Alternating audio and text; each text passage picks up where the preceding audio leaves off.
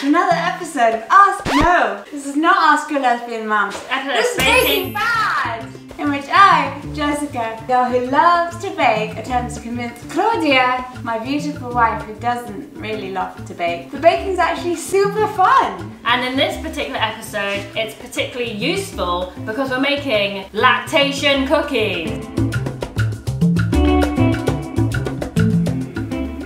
Lactation is not a great word. Booby cookies? Milk cookies. Lactation cookies are recommended to me by my close friend who's had like her second baby. And Natalie. I think the main ingredients to promote lactation, I don't know if there's any truth in it, is oats, flaxseed, almond butter, that kind of stuff. Oh, brewer's yeast, which I'm really hoping is just normal yeast. I wasn't really sure what brewer's yeast is. We googled this, we couldn't work it out. Basically, when you are breastfeeding, you apparently have to eat 600 calories extra every day. Apparently I will feel hunger like I've never felt hunger before, which I'm quite alarmed by. Boy, does she eat. What I'm alarmed by most is we've just had our house renovated and our bedroom now is on the second floor. So that is 2 flights of stairs away from the kitchen. And I'm like, what? I'm going to be hungry like I've never been hungry before. And an extra flight of stairs away from the kitchen. The first time my mother met you, one of the first things she said is, how is she still eating? The very first day she spent with you, you managed to eat a ridiculous amount of food. It was we had like full English We had a full breakfast. English. Then I got Cornish pasty as a snack, mid-morning snack. A full Cornish pasty, it was this big, as a snack. Then we went out for dinner. Oh no, wait. Oh no, lunch was a massive pizza. Yeah. Then you had like 3 scoops of ice cream with a waffle cone. And I don't know what we had for dinner. I think dinner was small. Then you had a waffle. And we were like, no, then you had a steak. Did My mom was like, where is she putting this food? That's what happens when I'm on holiday, because we went to visit them in Cornwall, and that to me is a bit like a holiday. And when I'm on holiday, I'm like, oh, I'm so relaxed.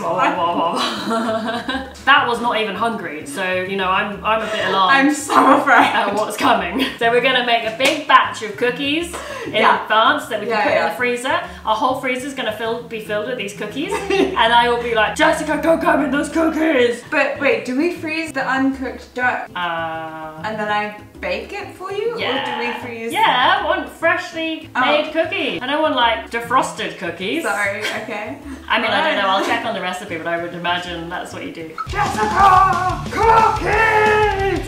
We don't live on milk. They're coming! We could like create a pulley system through our skylight. Oh yeah! Here's the next batch. So let's have a look at this recipe. 3 cups of old-fashioned oats. So I went for this, what I thought looked like quite old packaging. We need 1.5 cups. We should be measuring stuff out, rather than I'm not just telling you this. Do you want me just to put it in a bowl? In a large bowl, whisk together oats, flour, yeast, flaxseed, baking powder, soda, cinnamon, and salt. Pregnancy has been very physical for me. I need 1.5 cups of flour. She's not using lactose-free butter, however. No, or sugar-free. I'm going to make Despite her lactose issues. I'm going to make it full fat because I feel like I will be needing that. I need 5 tablespoons of yeast. That is excessive. Apparently it only makes 22 cookies. How big is a cookie? Yeah, an American cookie is like this. Like this, it's a proper, like a but a biscuit's like this. 5 tablespoons ground flaxseed. So I bought this cold milled flaxseed with chia seed, apple and cinnamon. Also it tells me to add cinnamon. Ooh. Smell this, there's quite a lot. Are you sure that we're all adding this? Okay, fine. There's quite a lot of cinnamon in this already. I don't think we need more cinnamon. Honey, exactly how much of that is flaxseed and how much is the other ingredients? I think it'd be nice. Just through this pregnancy I've noticed like I'll literally read something and then within 1 second of reading it I've forgotten. So if it's a really long sentence I'm a bit screwed. It's kind of hilarious. My wife has been experiencing memory loss, brain fog, memory loss, chronic fatigue. I'd be like, hypermobility. I'd be like, I'm just gonna go get this thing, and then I'm halfway up the stairs I'm like, what? Why am I even here? And then it's like, oh, but I'm so tired, my legs hurt. I'm gonna sit down. And then all I've done is gone halfway up the stairs and sat down, and I can't remember why I was there, what I was doing. Yeah. And when you stand up, your feet go flat, and you're like, why though? But then I'm not like, why? Why? I luckily can still remember I'm pregnant.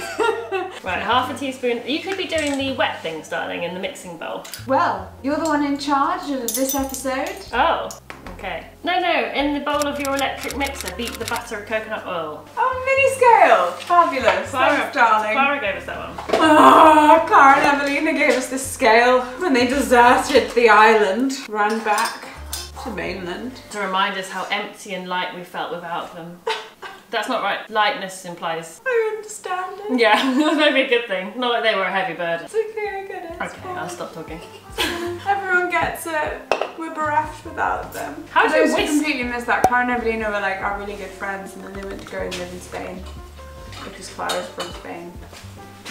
I mean, and like Brexit and COVID and a variety of other reasons, and they want to have a baby, which is, you know, fair, but also sadness. Right, back to my recipe. For some reason it says whisk together these ingredients, but I don't think you can really whisk dry ingredients together. Who is whisking rolled oats? You're meant to be beating the butter and coconut oil on medium speed until creamy. 4 tablespoons of coconut oil. Hey! It's too much for my brain. Okay, okay. Mix until creamy. I don't know how many times I've said that, sorry.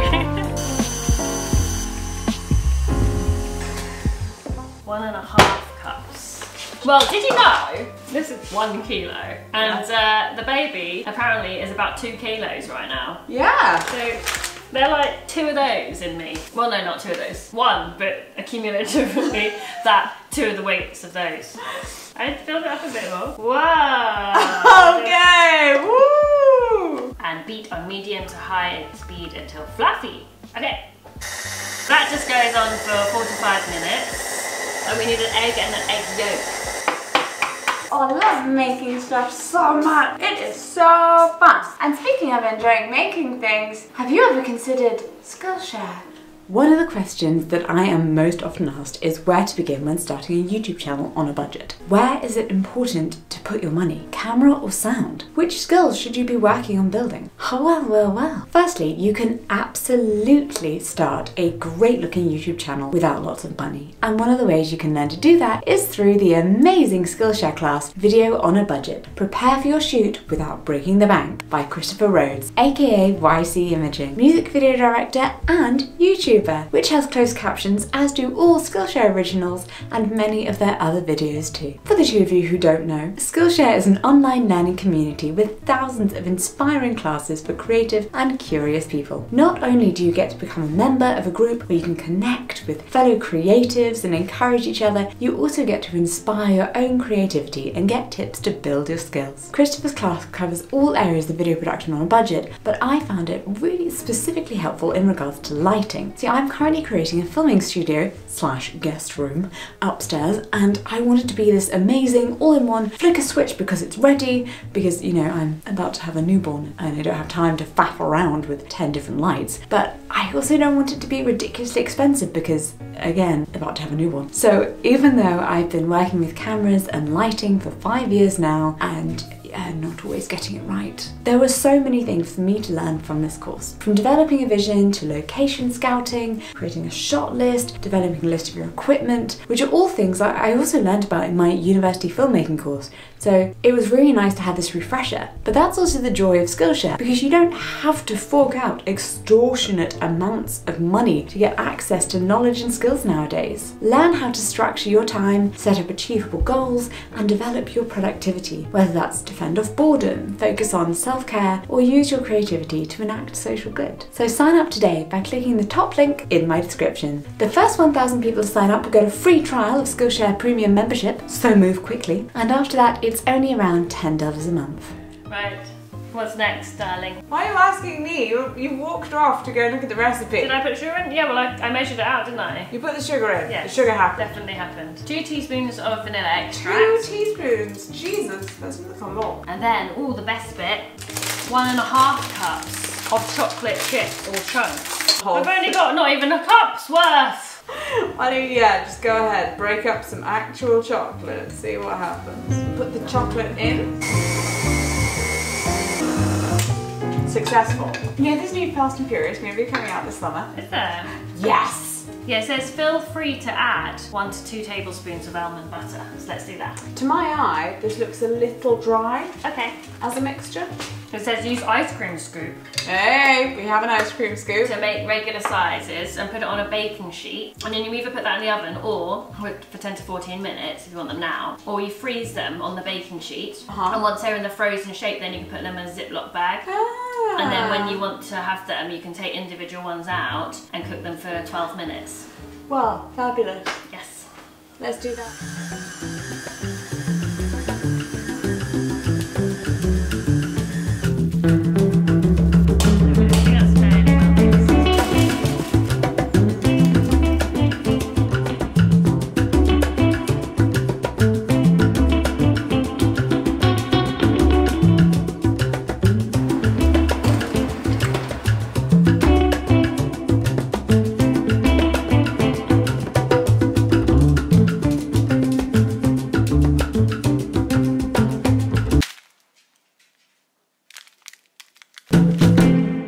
Okay, so we made the cookies, put them in the oven, and then... the timer went off at the correct time that it says that you should cook them for, 10 to 12 minutes. What did you set it as? 10 or 12 minutes? 12 minutes. So she even went for the longer side. Then she decided to like take it out and poke it. To be fair, and so I opened the door and then I poked my finger in it because I wanted to see whether it was like done, and my finger just sunk right in. It just went... and I said to her, that's what cookies do. They're soft. No one likes an overdone cookie. Anyway. I don't think I've eaten a cookie since I was 5. You just saw me eat one. So she So left it in. Just gonna leave it for 2 more minutes. And then she'll argue that she was then helping me with some technical issues. I will, because Claudia was like, Jessica, how do I do this? But then instead of 2 minutes, and then I was it like, took 4 minutes. And I was like, did that timer go off ages ago? She's like, yeah. And I was like, it was literally probably about Can I just 6 say? minutes later. Anyway, they were probably in there for 20 minutes.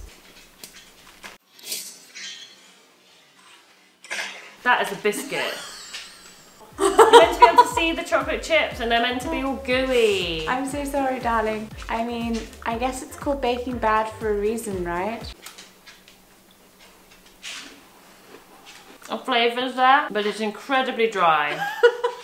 When you cook the next batch, just follow the actual instructions. It's fine, it's fine. We've got plenty of dough, nicely frozen. And when you become a rabidly hungry monster who is breastfeeding a child, screaming at me that you need calories, which she already did before Otherwise pregnancy. I will knock you out of these cookies. What is this? A really nice cookie, in my opinion, is like, it's still the same colour as cookie dough. What? So thanks for joining us for another episode of Baking Bad, where at least we discovered the problem with our baking quite quickly. I don't know why you're putting me in this. It was all your fault.